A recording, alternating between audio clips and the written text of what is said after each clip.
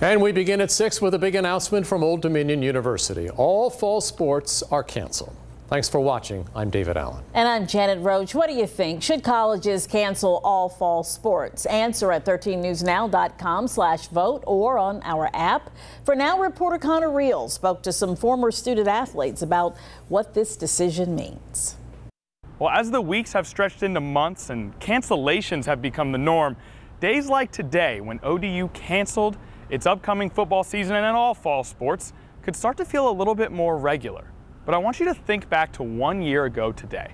If I had told you that there would be no ODU football, that this stadium would be empty on Saturday afternoons 1 year ago today, what would you have said?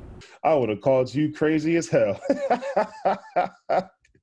I mean, it's like, who would have thought that this was going to be our life? Former ODU football player Mufu Taiwo and his old teammates weren't surprised by ODU's decision to postpone all fall sports. They all kind of seen it coming, and you know, there was always this risk of happening, and they just knew, especially with our numbers climbing. According to ODU President John Broderick, that situation was simply too risky to go forward. We were convinced that we could not look at this fall season and feel that we would be making the right decision unless we chose to cancel. And for Athletic Director Wood Seelig, the decision was about more than just the players.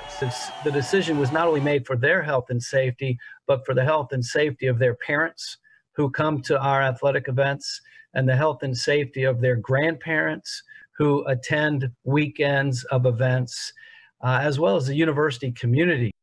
In ODU's official statement, Broderick said he hopes fall sports can be played in the spring, pending safety and NCAA approval.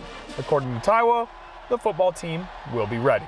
If they can play, they will play. And that's been the message that I've been hearing from the guys. In Norfolk, I'm Connor Reel, 13 News Now. ODU is actually one of the last schools in Hampton Roads to cancel fall sports. Norfolk State, Hampton University, Christopher Newport, William and Mary, and Virginia Wesleyan all suspended fall sports. Regent University also suspended its women's basketball season.